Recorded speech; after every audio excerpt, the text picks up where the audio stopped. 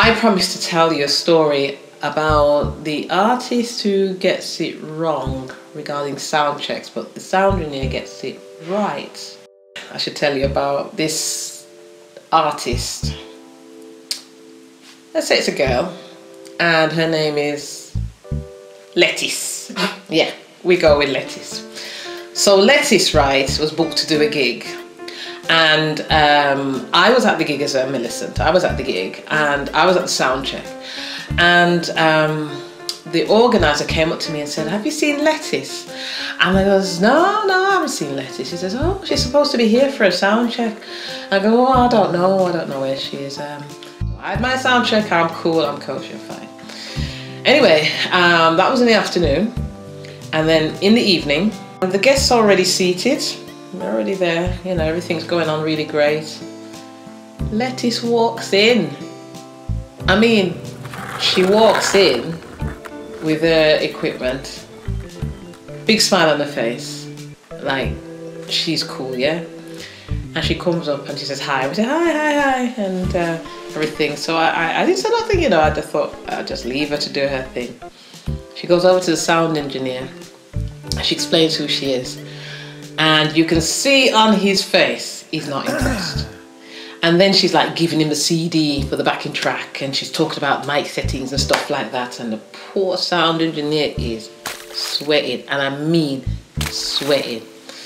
So anyway, I thought, okay, let me see what goes on. So when it came for her to go on stage now, she went up there, she said, "Well, I've come to do a song for you. In fact, I'm going to play 2 songs for you, but there's been a problem because my CD doesn't seem to be working in the desk, so I'm going to have to do this without the backing track, so I hope you enjoy it." And I'm sitting there thinking, I bet it's not that the thing can't be working the thing. It's because you didn't come here early enough to sort out your things. And if you'd come here early to sort out your things, you'd know it ain't going to work. When she comes down, I say hi, we say bye, and she goes about her business. And I thought, I wonder if I should just be a good sister and say to her, "You know what, you should really make your sound check, and that would have sorted the problem out."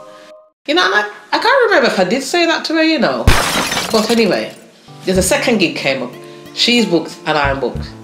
And Lettice, again, no sound check. She weren't there. He starts, Lettice is going to the sound engineer to sort out her stuff. And I'm thinking, wait a minute. Wait, this is the way she rolls. And true to form, things didn't work. I'm like, God grief. Does a girl not learn? Hadn't she learned her lesson? So this time I did sort of drop a little hint to her. I say, "Yeah, you know what, sound checks are a good thing to do, it can solve some of these problems." She goes, yeah, I know, but I couldn't get there because, and she gave me some horsehead and cold fat business. She gave me some excuse about why she couldn't make there. And I thought, okay, let's leave it. And you know what, guys? I don't know what you think of these 2 stories.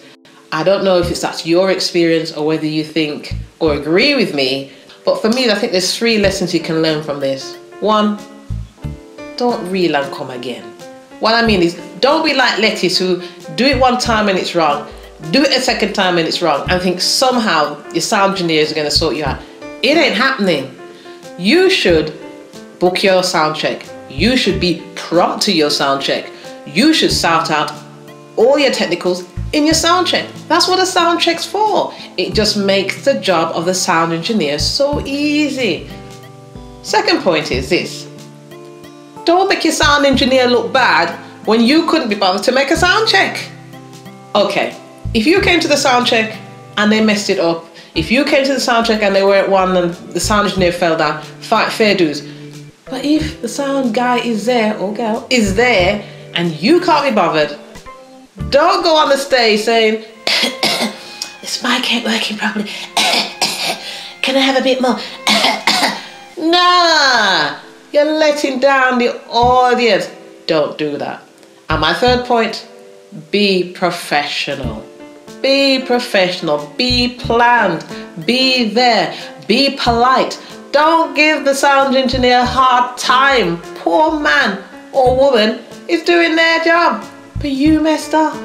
So please, to be a successful artist, you don't want to be the artist who gets the sound checked wrong.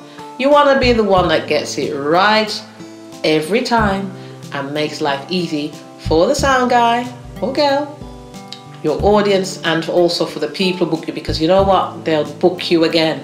You get it wrong, they may not book you again. But I'd love to hear your comments, so just put those below. If you've got any other sort of additions, put those below as well, because I will just answer back. It'd be great to hear from you.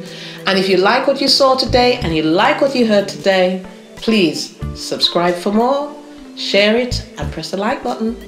Speak to you soon. Oh, don't forget, one more episode on sound checks, and this is where the artist gets it right and the sound guy gets it right, and there's lots to learn. So speak to you soon. Bye.